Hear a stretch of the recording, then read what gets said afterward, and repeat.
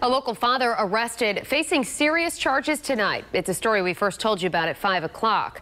Now, the man you're about to see was taken into custody by police after bringing his infant son to the hospital with a broken arm, and doctors allegedly discovered older injuries. Eyewitness News reporter Jared Pliner is live in Attleboro tonight with more details for us. Shannon, good evening to you. Well, the major concern, of course, is with that very young child, just about 12 weeks old, and this is actually a case where the Commonwealth of Massachusetts got involved. Eyewitness News obtaining this mugshot of Joshua Pulsinelli of Attleboro's Henshaw Avenue, the 25-year-old facing some of the most serious charges a father can, stemming from allegations he abused his 3-month-old son. Pulsinelli pleaded not guilty in district court Wednesday to felony assault and battery and reckless endangerment charges.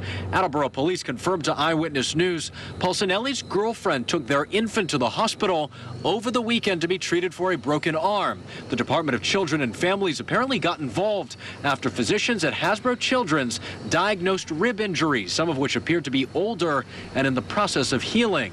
Pulsinelli is being held on bail, but Eyewitness News wanted to speak with family about the circumstances. A man outside the address did not wish to comment and quickly shut the door behind him. Neighbors we talked to said they had no knowledge or indication of any abuse. Pulsinelli denies the allegations and should be back in court in October.